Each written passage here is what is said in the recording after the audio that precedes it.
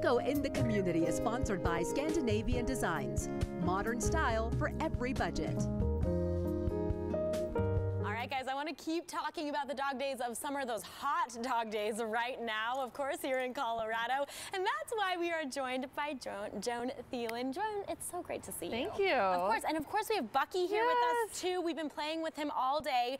Bucky likes my shoes, and it's totally fine. Bucky can do whatever he wants. Tell us a little bit about Bucky. He's such a great dog. Yeah, he's only 8 months old, so he's got a lot of growing left to do. Yeah. But he's a really good boy. He came to the shelter as a stray, so we don't have a lot of information about him, but he is just really nice. He is kenneled with another dog at the shelter, another small dog, and he did great on the leash here, great in the car on the way over, and has just made a lot of friends. Yeah, oh my goodness. He really has. It's great because he came in, he was a little shy at first, but he has really grown to love everybody here. Once he realized everyone was here to love him and pet him and give him snuggles, he was all about it. I love that. So I want to talk about the dog days of summer. It gets hot, and especially lately, we've been getting into the 90s.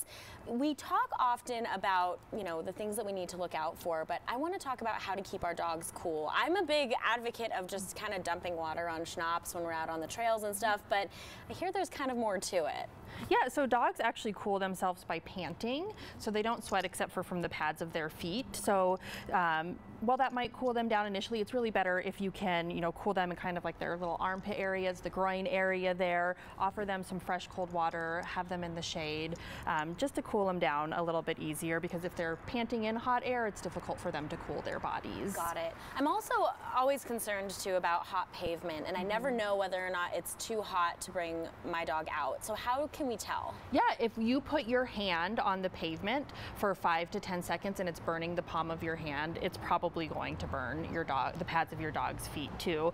And just keep an eye on them. If you notice them kind of like tippy-tappy dancing on the ground, then it's probably too hot. And it's, you know, if it's going to be over 90 degrees, sometimes it's best just to leave them at home, especially if you're going to like a farmer's market or something that's going to be on asphalt that can get especially hot pretty quickly. Okay, and I'm, you know, right now we're at 88 degrees out here, and obviously we're in the shade, but even just you know, touching the ground right now, it's nice and cool, so we know that it's okay for Bucky to be down. Yeah, Bucky, you. He's like, you're talking about me.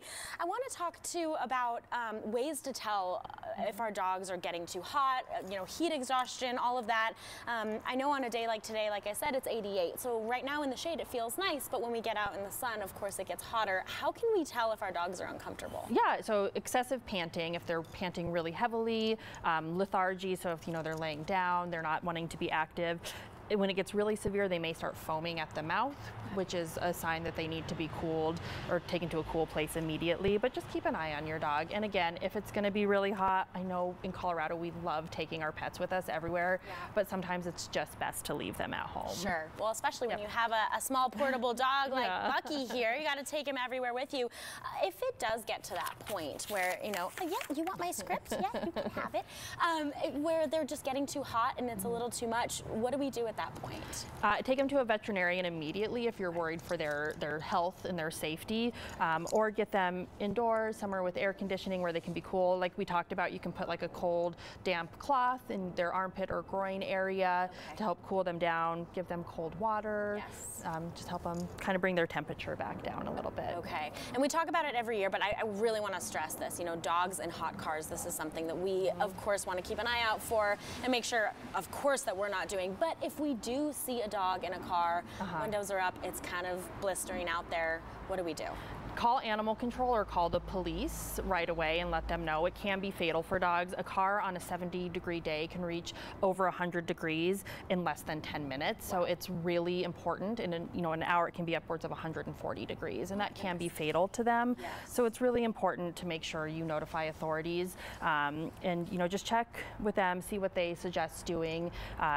You can break a window in Colorado, but you do need to contact the authorities first. Okay. So make sure you do that. If you're in a store, go and let the store management know that ahead of time, and try to see if you can find that pet owner. Even with the air conditioning on, it can still be fatal for them. Yes, definitely. Okay, good to know.